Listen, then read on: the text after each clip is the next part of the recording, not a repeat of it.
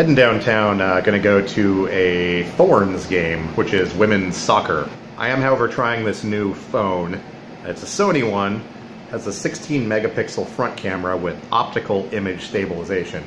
Now, there's only like 2 phones made that have optical stabilization on the front camera, so I'm hoping this thing will work better. It's really wide angle, so you can really see the clutter in here. I figure holding a phone on a selfie stick is a lot less conspicuous than running around with a camera with like a screen folded out. I don't think they want you filming games, but I'm not going to be filming the game. I'm just going to be filming what's going on. So anyways, I think this will actually work pretty well for that, hopefully. Well, headed down to this soccer game, and a friend was going to try and use Lyft to get there. That's L-Y-F-T. But I think the accessible service here in Portland is still screwed up.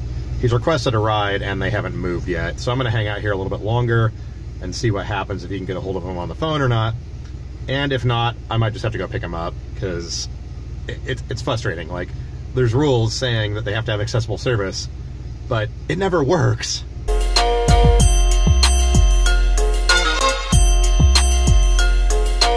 Well, made it to the transit center.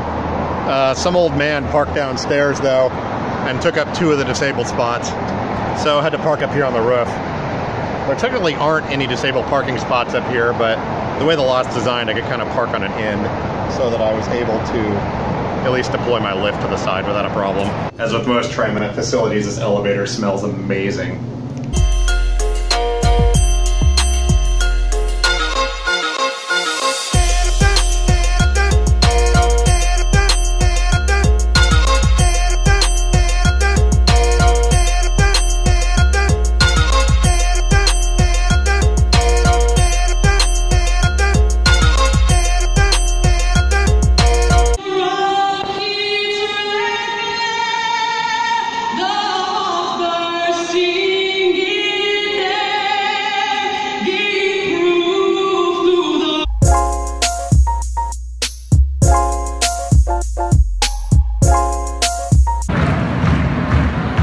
Fire's normal.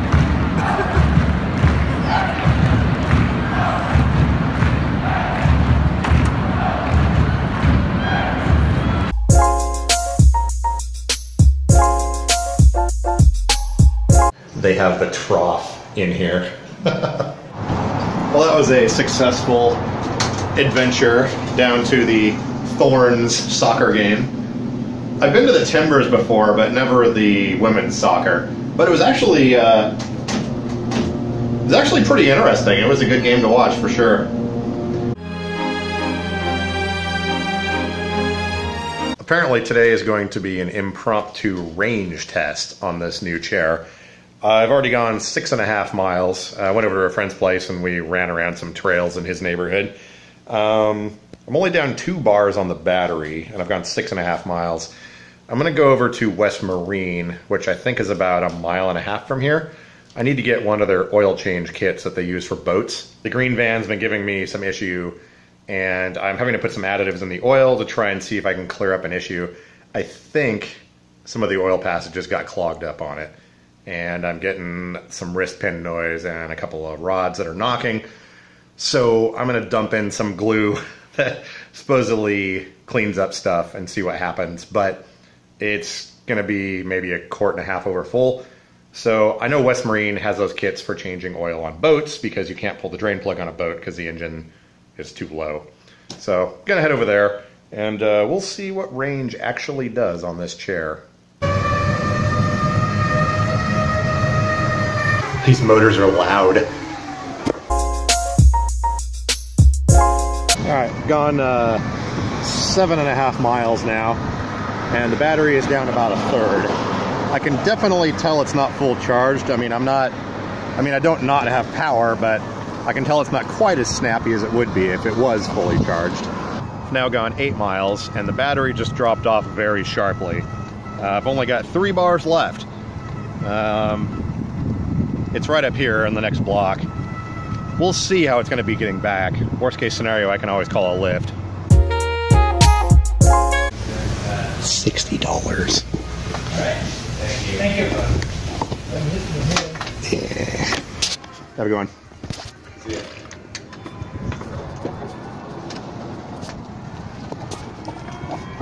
So the kit they had was 60 bucks, and the tube actually is not long enough to reach down into the crankcase. So I'm gonna hit Home Depot and see what they have.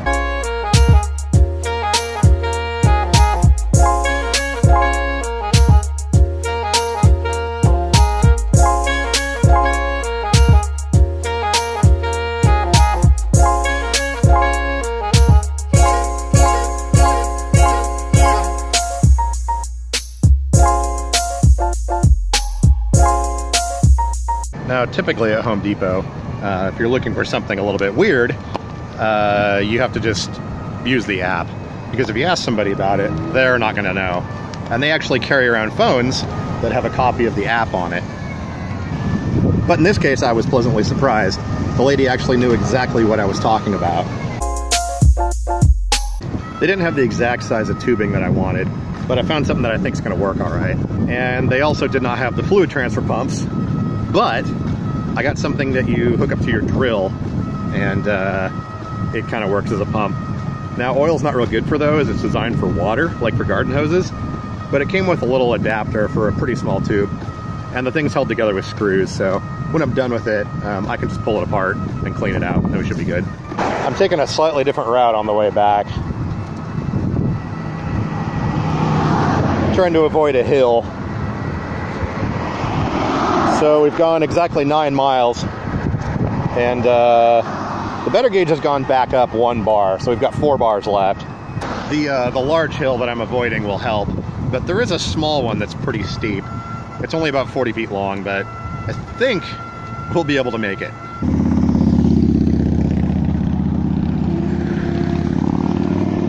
Oop. Almost got stuck on these train tracks. Even though the front casters on this chair are really big, I was at a pretty sharp angle going over them, and you need to hit them straight across to keep that from happening. All right, this hill's coming up here. Now, it's pretty steep, even for this chair, but it's only maybe 40 feet long, so this will be the test to see if the thing will power down when the battery's low and you try to climb a hill. All right, here we go. Still maintaining 5 miles an hour. Hey, no problem. It's not a problem. We're up to 9.7 miles.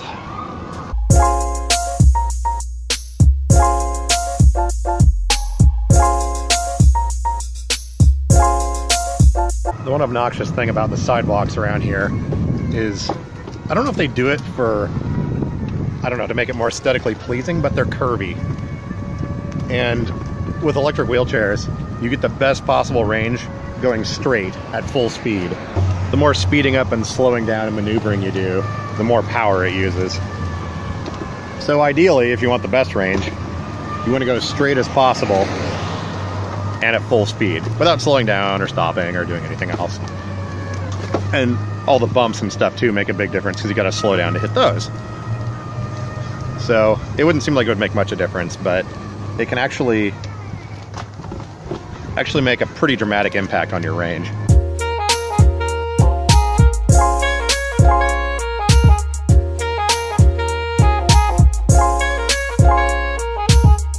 This is kind of interesting.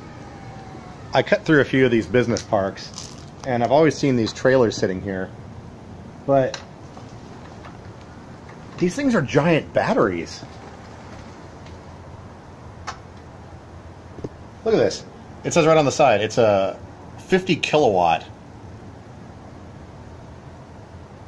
400 kilowatt hour battery. And over here we've got 208 volts and 480 volts. This building has some serious backup power, and there's 2 of these trailers sitting here.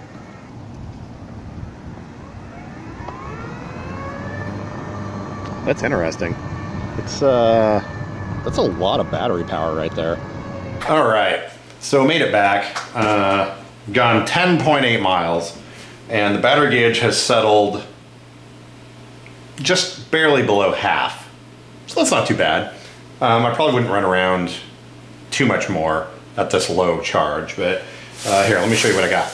This sort of poly semi-rigid tubing. It's what you'd use for like an ice maker in a fridge. It's pretty big diameter, but I think this will fit in the dipstick tube on the van. I got this mobile drill pump. It's made for water, but once again, motor oil is not going to be excessively good for it. You hook the thing into the drill and it's got an inlet and an outlet and it'll pump for you. But the key thing I noticed with this one, see how there's screws holding it together?